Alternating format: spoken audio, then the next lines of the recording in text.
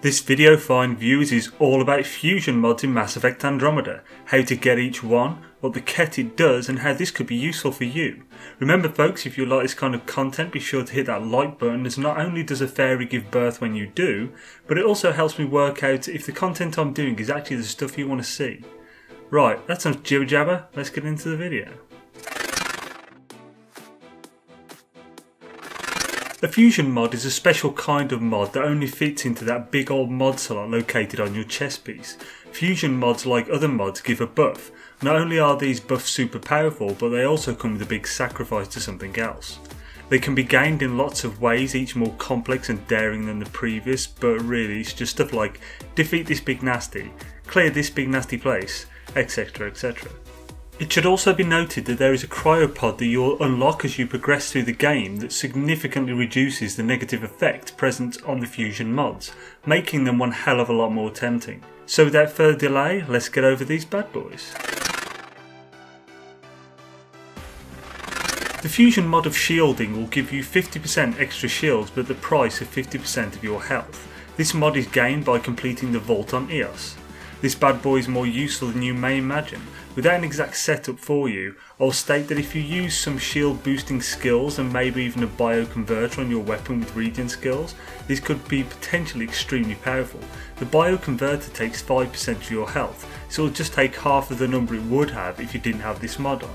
If anything, making it easier to regen from, and as the shield gain is a percentage too, it's just gravy. The fusion mod of Biotic Mastery increases your biotic power damage by 30%, but decreases your weapon, melee, tech and combat power damage by 20%. This fusion mod can be gained by defeating the Architect on Eos.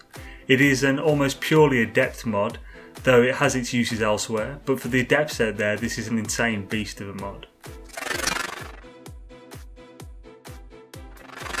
The fusion mod of Resistance increases your damage resistance by 20, but causes you to lose 50 health every time you evade. This mod can be gained by completing the vault on Vault. Its uses however are a little iffy. I see this as only being useful for tanks, although surely even they evade from time to time, but I could see it working with a high health regen setup. As far as I know the damage resistance is total, so it works with your shield too and not just health. The fusion mod of Hovering increases the duration of your hover by 100%, but it also reduces your weapon damage by 30%. This mod can be gained by defeating the Architect on Vault. At first thought this has its uses, as you can negate the negative effects by using the Aerial Performance Optimizer augment that gives you 35% increased weapon damage when hovering, but that would still require hovering to do decent damage with a weapon. If you used it as a biotic player it would give you increased airtime, but surely that would help only against melee beasts, as with other it would just put you out in the open for longer. I'm not sure I fully understand this one's use, so if it has one and you know, please stick it all up inside the comments because I don't have the foggiest. The fusion mod of Robotics increases tech construct health by 25% but reduces shields by 50%. This mod can be gained by completing the Haval Vault.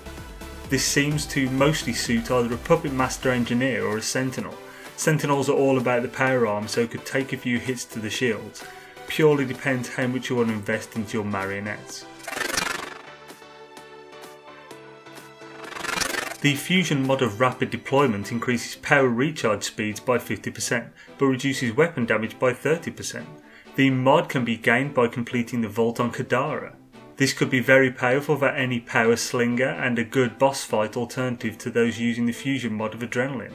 Depending on your skills and how fast your recharge speed is, depends how good this fusion mod is in comparison to the Adrenaline, though this is far more specific to playstyle. The fusion mod of Battering increases melee damage by 30% but decreases weapon, tech, biotic and combat power by 20%. This mod can be gained by defeating the Architect on Kadara. This has Vanguard written all over it, and even then it's a specific type of Vanguard. To few this is super uber beast mode powerful, to most it's a never use. Its uses are obvious, no point rambling on further. The fusion mod of Rupture gives 25% increased weapon headshot / weak point damage but reduces weapon clip size by 70%. This mod can be gained by completing the vault on LR Den. This mod, as pointed out by a few viewers, can be used to extreme power by using with weapons that have only one shot in the clip anyway, stack on certain augments and mods and have a fairly insane damage day. This actually sounds like a fun thing to do, so I might make a complete build to this fusion mod when I get it, to really get all the power out of it. The fusion mod of Tech Mastery gives a 30% increase to tech power damage but reduces melee, weapon, biotic and combat damage by 20%. This mod can be gained by defeating the Architect on LR Den. Finally, one for the engineers. It's fairly simple. If you use tech powers almost exclusively, then go Gadget Fusion mod. The fusion mod of health gives you 100% extra health but 50% lower shields. This mod can be gained by completing the journey to Meridian and killing a certain mob. I won't name the mod for spoilery reasons. This is essentially the opposite of the mod of shielding. Depending where your skill points are depends which one to go for. Even if you just have a separate chess piece for killing Architects and Insanity, this would be amazing as your shields aren't all that useful against Architects. The fusion mod of Adrenaline recharges your active powers on kill but reduces your power recharge speed by 50%. This is a very good mod. In my opinion, it is the best out of the fusion mods. It loses some value in Insanity, but it's still the best there too, really. Even if you aren't focused on power slinging, you no doubt at least use a concussive shot or weapons cloak. This mod can be gained by completing a quest and doing a little treasure hunt on Haval. This part contains spoilers, which is why I left it till last. These spoilers are a quest name and how to solve the puzzle. Click off or continue now, you have been warned. The quest in question is A Dying Planet. Once you've completed that quest, you'll receive an email from Addison.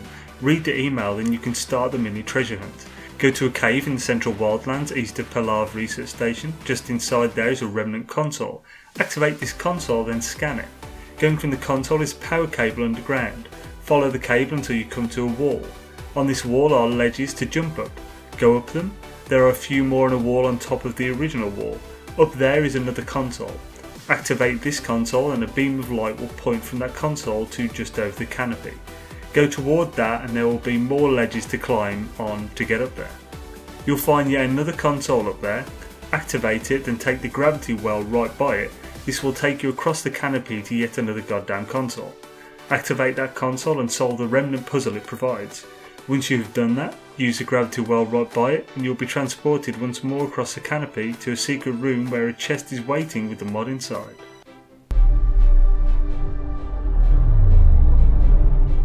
I'm currently not where my computer is, which is why this isn't a weapons showcase. Those field test showcase vids take 2 days to make and I didn't have that much time before I left, so whipped up a few of the quicker ones off my list. I'll be back Friday though, so fear not, for more is to come. Remember to hit that like button if you enjoyed this video or learned anything new and or useful. If it drove you to depression with just how damn terrible it was, then feel free to whack that dislike button, and if you haven't already, maybe think about subscribing. We'd love to have you. Got loads of Mass Effect Andromeda vids and many more to come. Thanks for watching folks, have an awesome day.